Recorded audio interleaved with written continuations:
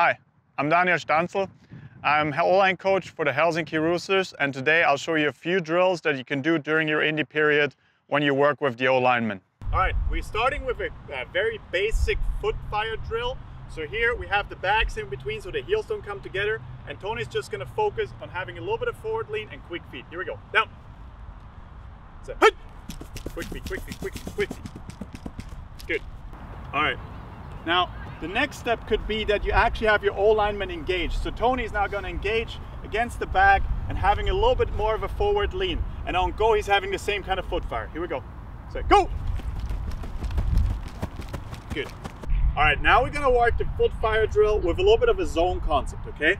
Now we're gonna start on one knee because what it forces Tony to do is have a little bit of more pressure on the inside foot.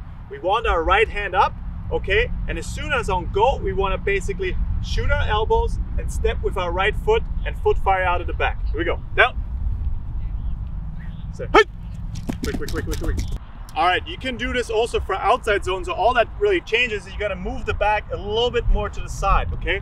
So now Tony lines up, and the one key opponent of outside zone is try to fight the helmet across, all right? So get exactly the same movement, but now we really wanna focus that we shoot our head to the side and get the helmet across when we do a zone blocking for outside zone. Here we go, down. Good.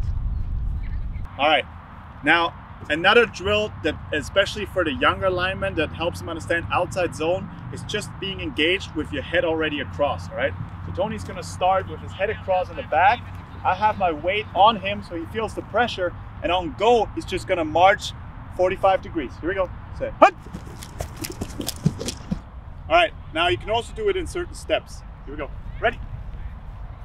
Step, step, right. Good. All right, next we're gonna do the pop slide. So Tony here is gonna be in a sort of slide protection movement. What he's gonna do, he has his right foot popping into the ground. All right, show that for the, there you go. And the left foot follows, but it doesn't leave the ground, all right? Here we go. So that's what it should look like.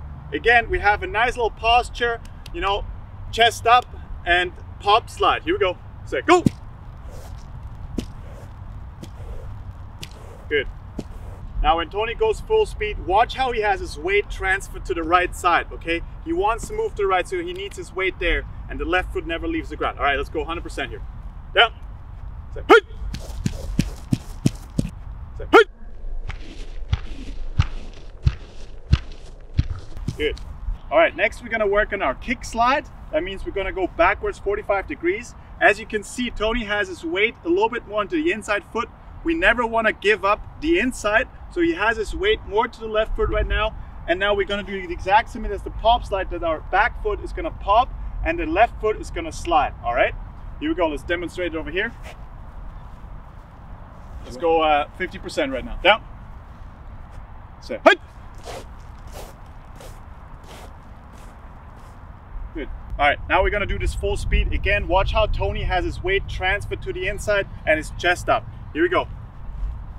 Say, hey. Quick, quick, quick, quick, quick, quick.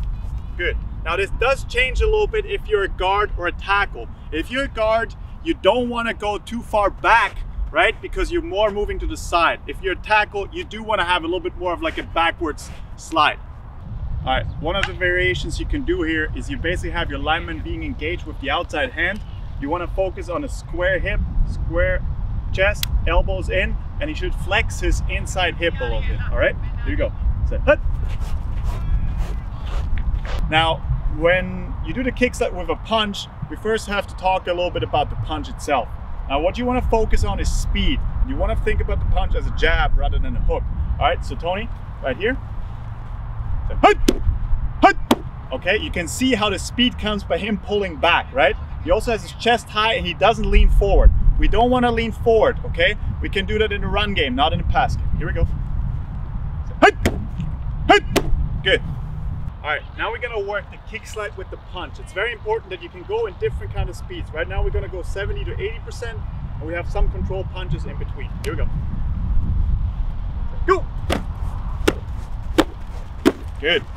All right, one of the classics, one of the basic drills is the mirror drill, but especially for younger linemen, it's key because they need to understand the concept of rather like shadowing a person than pushing a person. All right, here we go, Tony. Hands behind the back, chest out, follow my lead. Go!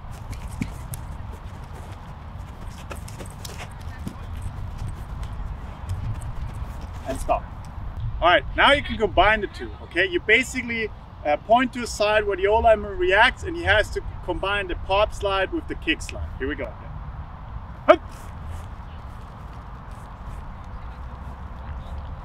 Stop.